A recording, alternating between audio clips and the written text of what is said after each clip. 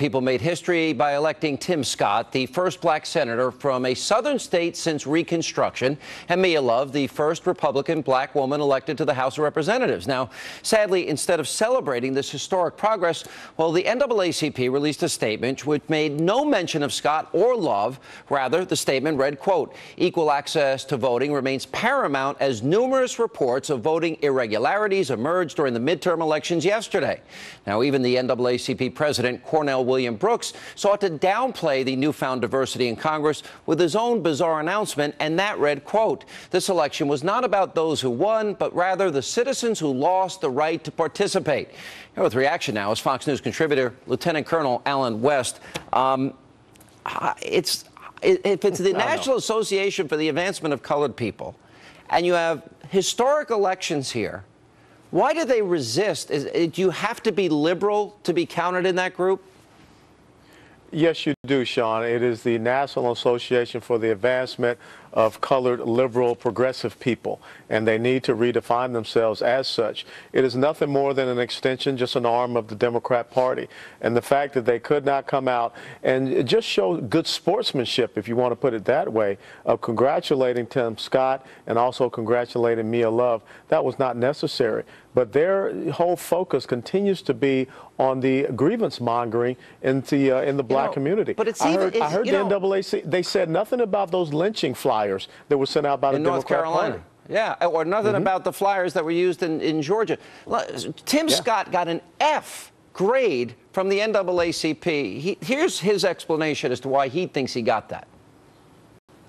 If we look back over history, when the Congress was controlled by the Democrats for 40 consecutive years, if we look at the result of that control, what has happened in black America? We saw greater poverty. If we take the statistics from 1970s to the 21st century, what we see very clearly is that poverty has gone from 11% to 15%.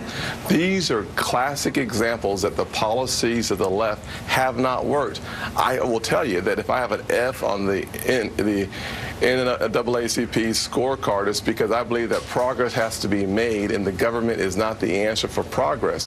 You know, last night we went to the Hannity big board with my friend Charles Payne, and we showed, okay, the people that have suffered in this country the most under Obama's policies are black Americans, Hispanic Americans, women, the very constituencies that they say they have the monopoly on compassion for. So how do they get to that grade? How do they make that assumption? Well, that assumption is just based upon whether or not you have a D or an R after your name. I've been there and done that, had to go through it. And it was the former chairman of the Congressional Black Caucus, Representative Emanuel Cleaver from Kansas City, Missouri, who back in 2012 said that if there were someone different sitting in the White House, that black people would be marching on the White House. But yet, because of the president, who he is, they give deference to him. Sean, it's pathetic what you have seen happen since 1965 and the Great Society programs of Lyndon Johnson, the decimation of the black family, the decimation of the inner city, the lack of jobs and opportunity, poor education. There in New York City, where was the NAACP when Mayor Bill de Blasio wanted to shut down the charter schools? One of the most high performing is Success Academy right there in Harlem. So we know whose side they're playing on. And Tim Scott, myself, and many others, Mia Love, we really are not concerned about the ratings of the NAACP. Let me ask you about the president. If you go back to the president, he made this comment back in September, no more boots on the ground in Iraq dealing with ISIS. Remember when he said this? "I will not commit you and the rest of our armed forces to fighting another ground war in Iraq." After a decade of massive ground deployments, it is more effective to use our unique capabilities in support of partners on the ground so they can secure their own country's futures. And that's the only solution that will succeed over the long term. Now, the president waits till after the election, 15 more hundred boots on the ground, and we find out that he has his little secret pen pal, the supreme leader of Iran, in terms of reaching out to them to deal with ISIS. What is your reaction to these two developments? Well, I find it quite hypocritical that the president would put boots on the ground of our U.S. troops in West Africa to fight against Ebola, but not fight against an enemy that has beheaded Americans. Look, Sean, it's very simple. The president made campaign promises, and that overweighed policy. And he created a vacuum in Iraq, and now he does not want to go and commit our troops to clean up the failure in his foreign policy.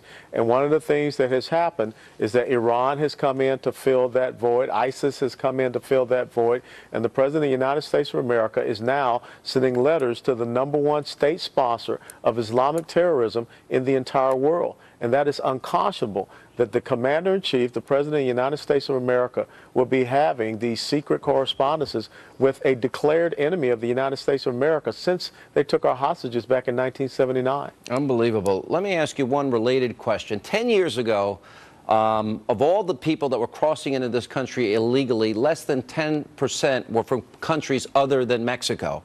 There's a report out today that from the Center for Investigative Reporting, 53% now of illegals, or 253,000 people caught at the U.S.-Mexico border, are from countries other than Mexico.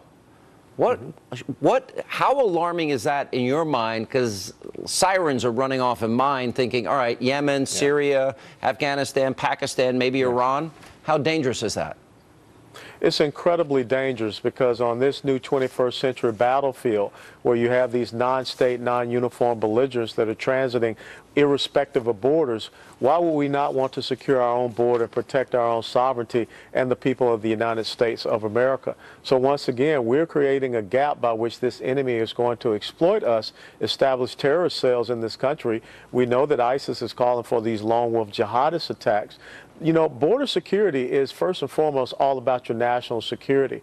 And we see a president that, for whatever reason, prefers an open border, open door policy instead of really protecting this great nation. All right, Colonel West, good to see you. Thank you. And coming up next tonight here on Hannity.